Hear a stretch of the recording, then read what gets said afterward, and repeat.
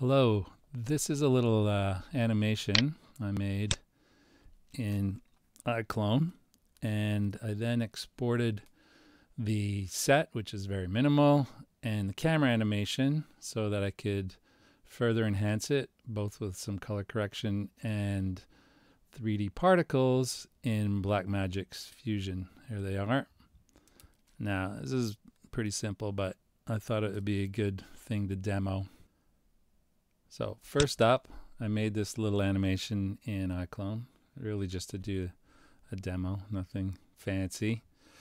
And the idea was I've got a ground plane pedestal and a tabletop here, and of course character, but he's not involved with the particles, so we only need to export the geometry for these three things, and we don't even need to worry about this animation because first of all, obviously, we render this scene out as image sequence, and I always do PNG or Targas or whatever is available as image sequence at 24 frames a second, because when you work in film and TV, that's what you do. So render that. Then choose your bits and pieces that you're going to export and export the FBX. And when that's done, we then export the camera. And that's enough of iClone. And no. Okay, here we are in Fusion. So I'm going to make a new composition because you need to see what you'd be faced with if you just start Fusion up. Always starts with two screens and your flow area, which is where all the work happens. So the first thing we need to do is import your FBX. So under the File menu, import FBX scene. Click on that. I've got my set ready to go. Open. Okay. So a couple things to check. These are all going to be fine. Convert up to y-axis, up axis to y. I think that's default, but if not, you make sure that's correct.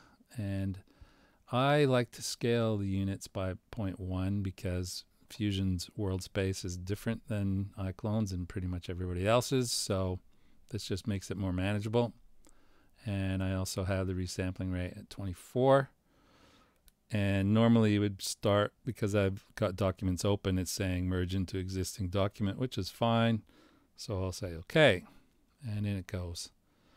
Now there's a bunch of ways to display what you've actually got. The easiest is to actually just grab the node and drag it into the window. And when you let go, there it is. Now we only want one display, so let's just make this a little bit bigger. And up here you can choose a couple of presets. You can make whatever you like, but we'll go with that. And again, we're looking at something very closely here, so let's hit the fit button. And what you can see is a perspective of the pedestal and the floor. I don't know what's going on with the textures here, but we're not really worried about them because we're just using this as a reference for where the particles are going to go in the scene. Okay, so the first thing I'm going to do then is actually delete these textures. Everything goes white. For some reason, I've got an extra root node in there. Don't need that. So what we've got here is a default shader, which should be attached to all three. And that's the pink attachment there. And you'll know when you try to attach, if you right click and drag to here and let go, it shows you what can connect to. And in this case, it can only connect to materials. So if I try and connect it to the orange one, it doesn't go because that's for something else. So there we go. So they've all got this default material on here, which is white, which looks awful. So what I'm going to do is detach these two. And I am going to just change the colors a little bit. Let's make that a reddish color. Okay, copy and paste. Shoot. Copy, click on an empty space, and that's where the paste will go. and drag it to your pink input. And let's change this to green.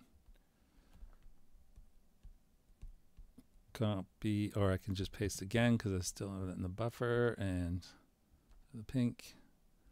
And we'll change this one to like a blue color. And like I said, this is just so we can see what's going on. The other thing I usually do is hit the light on the viewer here.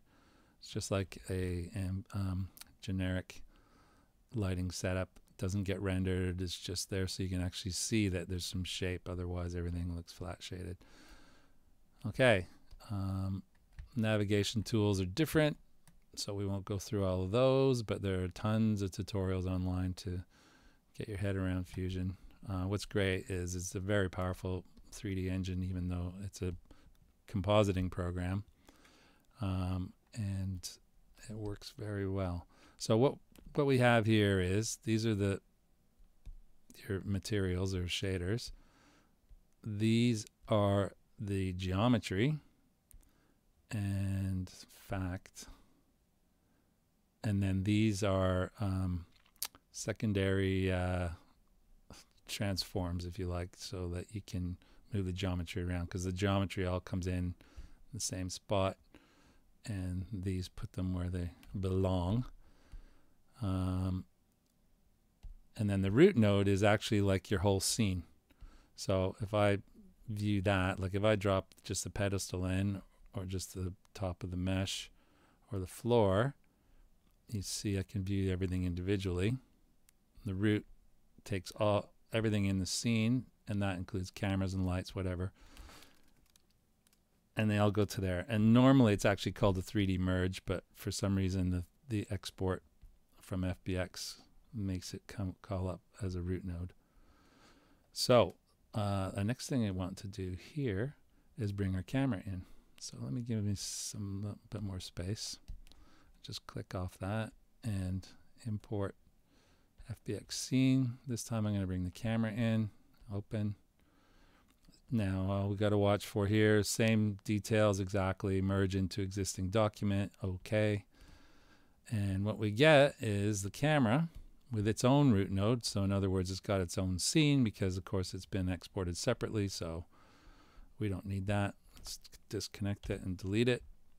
And instead we'll attach the camera to this scene.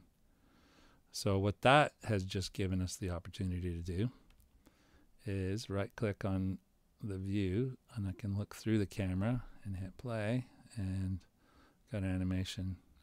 We've only got 24 frames at the moment because the first thing I loaded didn't have any animation on it, so it didn't set the time. I know that it's 719 frames because I have done a little test. And off we go. Should look a little familiar. Okay, so there's a weird little click jump at the beginning, which I'm gonna have to blame iClone at the moment because there's no other explanation for it since that exported it. If I select the camera and I go to spline and then select and activate this, I can see all the curves of the camera move. And if I turn these all off and just look at the focal length and get my little magnifying glass here, oh, some things don't work when I'm doing a screen capture. Okay. There we go. Right, so I can see the focal length. There's a couple of frames of animation, which shouldn't be, it should all be 35 mil. So the easiest way to do that, select those two dodgy frames, delete them. Now everything from 0 on is 35, and we don't get that jump anymore. And right, so here's the animation, and it all looks good. next we want to load our footage in. So up here there's some shortcuts. They're a little bit cryptic because I want to get a lot of stuff in for the space. LD is loader, SV is saver, BG is background, so on and so on. So loader, I have Pinhead Jones HD here. Up in. Now I want to see that. I just drop it up like that, and here's the footage of the scene. So ideally I want to see this and this together. Well, this is a live view, so I can view perspective, I can view front and top and so on, which is not going to really be very helpful at the moment. This is your working area. This is not actually the output of the scene. We do have a camera, so the best thing we want to do is actually look through the camera, but we actually need to set up a render node, and again, cryptically, 3RN is 3D render. So if I drag that in there now we actually see it's flat shaded, and it is our scene, and you can see now it's slower because it's needing to render those frames in. It goes quicker if we change the renderer type to OpenGL. A lot quicker. And this should look pretty much like our footage, which it does. So what I'm going to do here is take the output of the renderer, and I want to merge it over the actual footage so we can see them together. And the easy way to do that is to drag from there to the output of this footage layer, and when you let go, it's created a merge. So I drag the merge into the viewer, and it's showing me the top layer, and this is the bottom layer of that merge. So, and if you haven't noticed yet, but everything I select gets its controls opened on this side here. So select the merge, and I can change the blend amount, and I can see they line up perfectly. So just check it a few places. Right, so it's all good. So now what we know is we can confidently move forward knowing that whatever we do in this 3D scene will fit with the footage, and that's what this is all about. So let's go to around frame 400, and I'm going to set the input to 400 so that we don't keep going back to the beginning. Okay, so let's look at the root node again, which is the 3D merge or scene. And instead of looking at it through the camera, I'm going to look at it in perspective view. That way I can manipulate it without being constrained. The camera's locked. It comes in when you bring in an animation, it automatically locks it, which is a good thing, but you can unlock it there. Right, so what we want to do now is create a ring of particles around this. And the best way to do that is actually to use another piece of geometry as the particle generator. So let us start with a 3D shape, which I'm going to pipe into the scene, which is the root node. At the moment you can't see it because this thing's on top of it, but I'm going to change it from plane to torus or donut. Make the radius bigger. There it is. I'm going to make the section thinner, make the radius smaller, like that. Now we can just drag this up and have a little pan around. Let's see what we got going on there. And that way we're basically just outside the base. And if we look in here, you can see where I've added it. Let's go back to the root node. Okay, so now what we want to do is use that to generate particles. So the particle emitter is here, and you always need a particle renderer after it. It's just, I don't know why they don't come together, because you can't actually do one without the other. So there you are. Let's just drop the particle emitter in on its own. And you can see it's actually really small here. But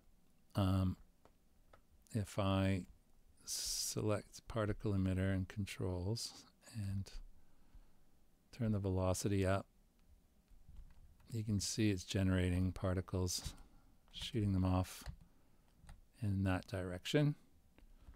I can make the, I'm going to change them to blobs. That way they're a little easier to see.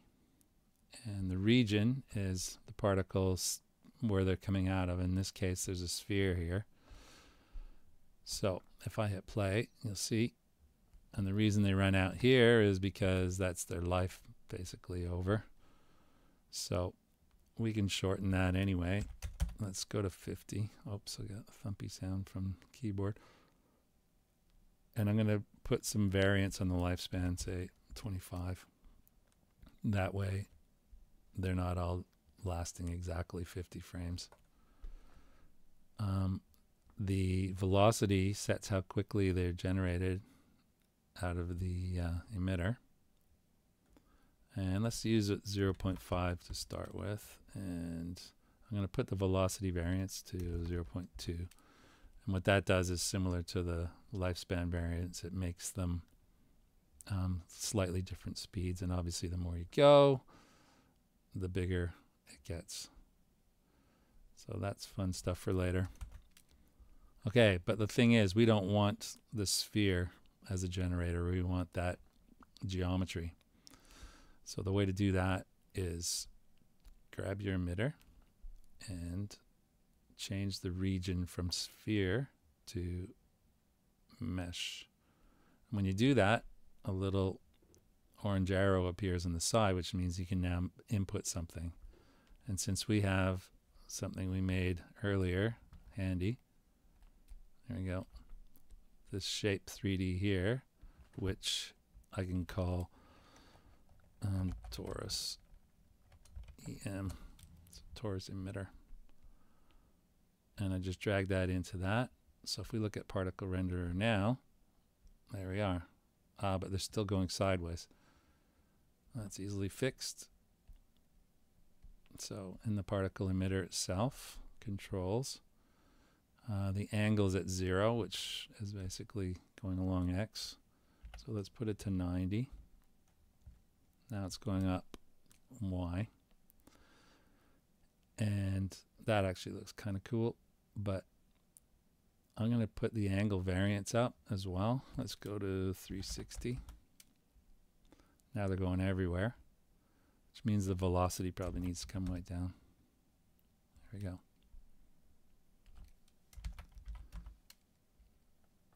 And the variance. So that's kind of the effect that I was showing earlier. Well, it's the start anyway, the beginnings of. Now, how do we get this to the rest of the scene? Well, particle render is 3D, just like geometry. So it can pump straight into the scene as well. And if we look at the scene complete, there we are. Particles and the ring. Now, of course, we don't want anything but the particles.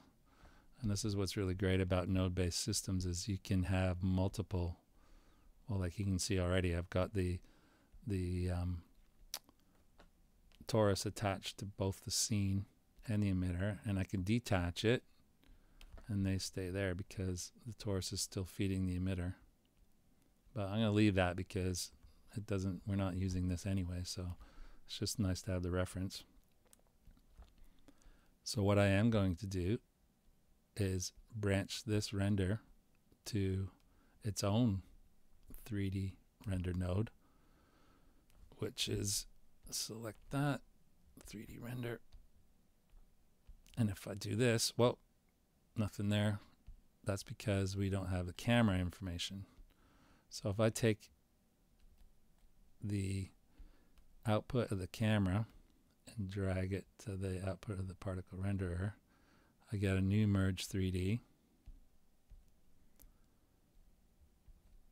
And when I look through the renderer, I'll make sure I select the camera, although it looks correct. So now this renderer is just in space. So if I substitute that input to go over our footage, that merge, you can see what happens. So now we have particles where we want them, which is good. And looking at this, I would say that we need to do a couple of things for fun. Let's turn the rate up a bit to 0.2 and see what we got. I think we need a bit more turbulence as well. So particles basically have modifiers. Let's just make some room here. And this is why people get intimidated by node-base, because they do look complicated, but it's just a map. I mean, it's a schematic basically. It's just everything you would do in normal controls. It's just laid out in a map, and you can always follow the strings. So here we go. So the particle emitter selected. I go to Tools, and under Particles, I'm going to choose Turbulence. So just adding that is going to create a lot more movement. I'm going to put the values up to, let's go to 0.5 for all three, X, Y, and Z, and hit play. Yeah, you're not really seeing it. Let's crank it up.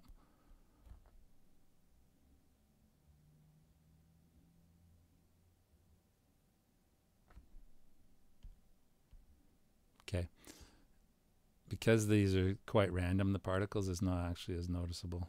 If I had not done this and the particles were just going straight up, you would see the turbulence. I think I even prefer that. So let's not bother with that other thing.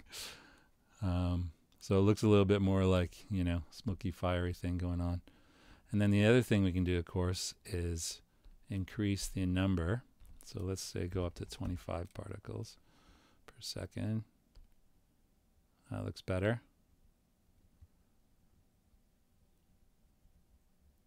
And right now all the particles are the same size, and that's boring. So under particle emitter, I'm going to go to Style and Size Controls, so I can make them all bigger. I'm going to make that like this. And then I'm going to use the Size over Life tool here. And I'm going to just drag that down, put a little curve on it. And what that does is, over life, they get smaller. And with the random, with the variance in the lifespan, it just makes it all look a little bit more interesting. Okay, so the next thing, actually, I don't want the particles just to pop on like that. So the skull thing stops spinning at frame 480. So what we're going to do is actually turn the particles off completely here. And the way and it's because we're going to animate it. So you just right click on the number, animate, and bring it down to 0. No particles. And then 20 frames later, just type in a new value, 25, because it's green. It's in auto key mode now. So between 480 and 500, it'll go from 0 to 25 particles per second. Well, it's more than that. It's just a rate, flow, something. That's cool. And then as it's playing, and notice how this is, you know, that's footage rendering and particles over top of it. Notice how responsive the system is. Honestly, there are very few systems that can do this, and I know I've worked with all of them. Okay, so at frame 600, I'm going to set another keyframe, and I'm going to go 1 frame forward and make it to 0. And what will happen there is all the particles generated on frame 600 will just live out their lives, but no new particles will be created. So the result will be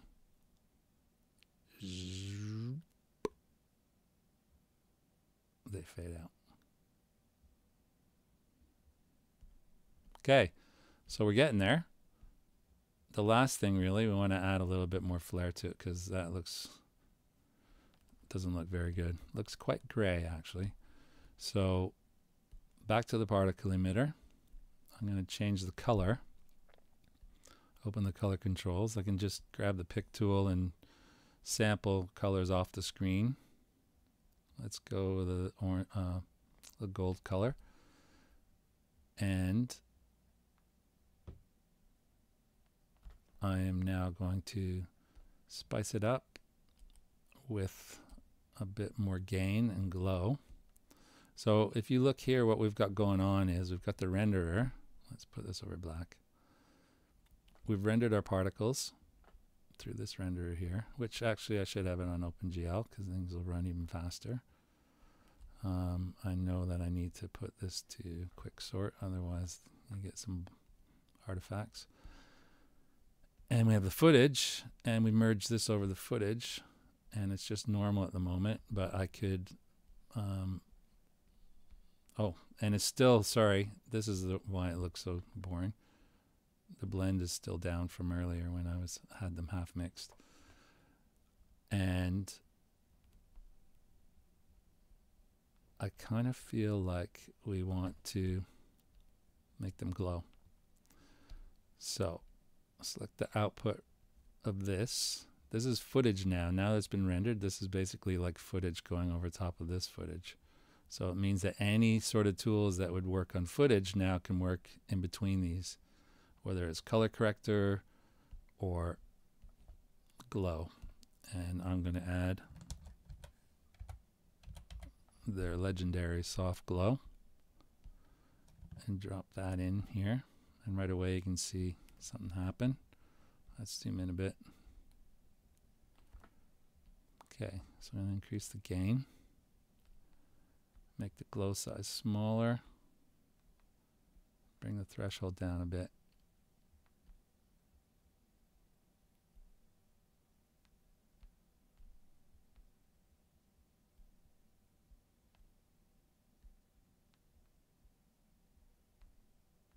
That's kind of alright. I want the glow size even smaller. Here's a tip: if you want to really move small values, you hold Control down while you're changing the values. Let's see what that looks like. Okay, back to here. No particles. Ding ding ding ding ding. That's pretty good. I think we've got too many particles. I'm going to just go into the emitters spline number, and this value here, I'm going to put that down to, say, 15.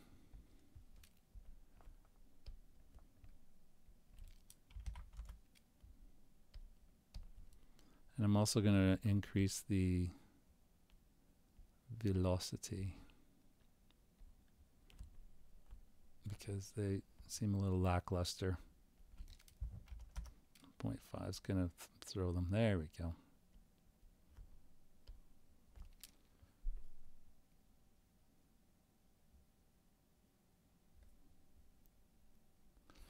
So it's looking pretty good. I would say the soft glow needs a bit more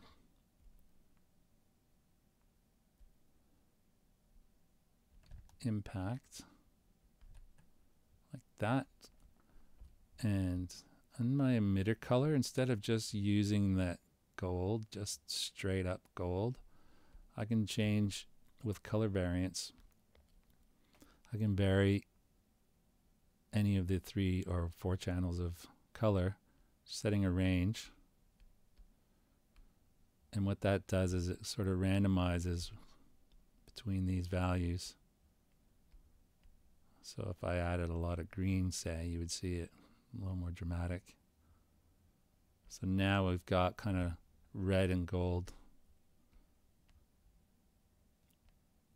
like different temperatures, hot particles. Okay, preview, play, sorry, I'm not even previewing, this is real time.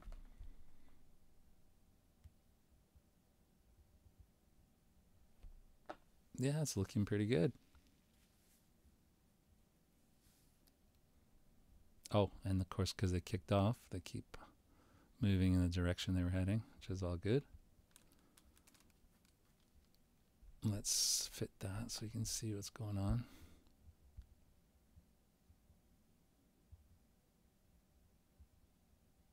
Now, this is a pretty simple example. Of course, the thing about this particle system is you can let your imagination run completely wild. You can generate particles from basic shapes like a sphere or a cube or a rectangle. You can generate them from between 2 points, like on a line, and you can also generate them from geometry, which is, of course, huge. And you can generate them from a bitmap. So if I wanted, if I had brought in this as a high contrast image, I could have the particles emitting from the white bits of the image. So there's a lot you can do with this system, and there's all sorts of tools. Like if you look in the particles here, I've got void, bounce, changing styles. You got spawning particles. You got your forces like gravity. In fact, why don't we do that? Why don't we just add a bit of gravity on as well? It's a directional force. Oops, went in the wrong place.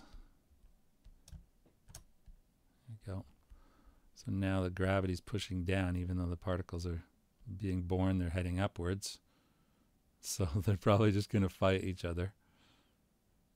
But who says that gravity has to go down? Let's go to the side and bring the power up.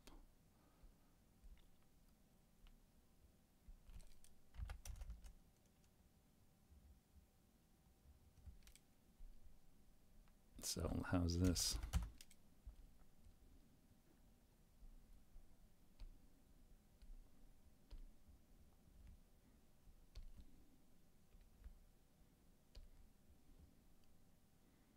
See that? So the directional force now is blowing the particles off in that direction. Fun, right? Okay, and then the last thing I'm going to do, so this is the merge where it's all happening. I'm actually going to add a filmlet that I had handy that I prepared earlier. Pinhead, where is it? Documents. There we go. Attach that. Look at that. It's a little more dramatic. Got the Hollywood lighting. Set our render range. And then add a saver. Oh, let's do an MP4. Let's save.